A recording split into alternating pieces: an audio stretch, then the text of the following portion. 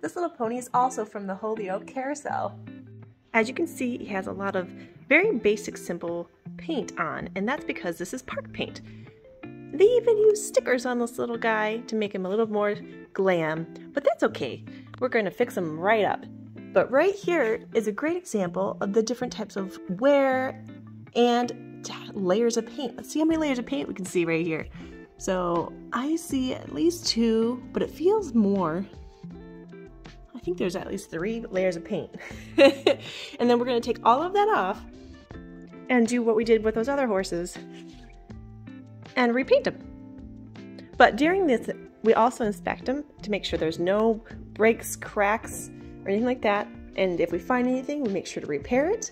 And so it's safe and rideable for many, many years to come. See you next time on Carousel 365.